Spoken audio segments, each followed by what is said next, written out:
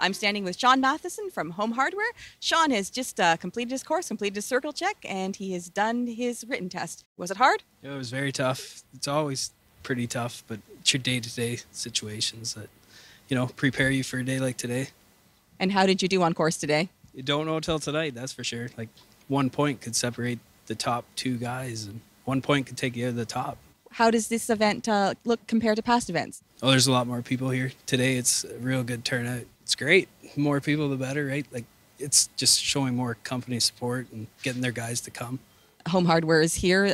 I've seen some people on course helping out. They've brought some trucks here. What type of support do you get from your company? We get lots, plenty. Like, our guys are behind us, and our management, dispatch, everybody makes today come together.